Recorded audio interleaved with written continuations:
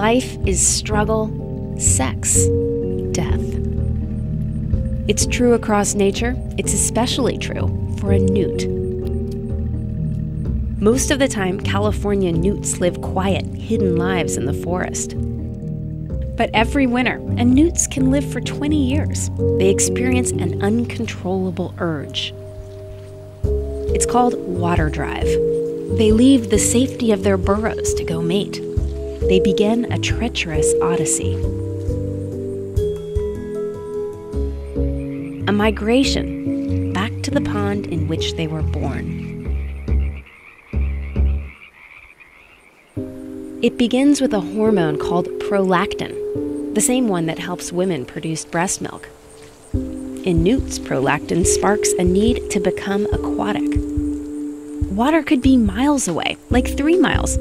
That's the equivalent of 36 miles for you and me.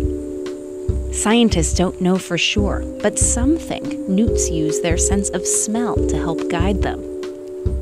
And they only have one real defense against the snakes hiding in the brush: their skin. It's covered in a poison strong enough to kill a person, if you ate one. Newts' yellow eyes and belly tell predators to stay away. But poison isn't always enough to protect them. Many never make it. As they move toward water, newt's skin starts to lose its bumps and become smooth. Their long tails flatten into fins.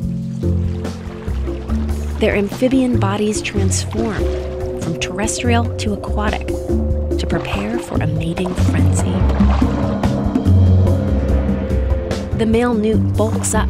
It grows thick pads on its feet, perfect for clamping onto a female. The word is amplexus, Latin for embrace, which is one word for it. Newts can stay like this for hours or days.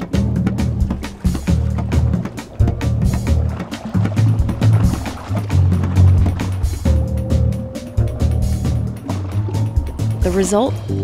Egg clusters that females lay in the pond. So many eggs that newts sometimes eat a few for extra protein. The ones that survive will grow into larvae and stay in the water for several months, transforming into adults. In the fall, they'll leave the pond. And then, if they're lucky, they'll come back here again and again and again. Or at least they'll try.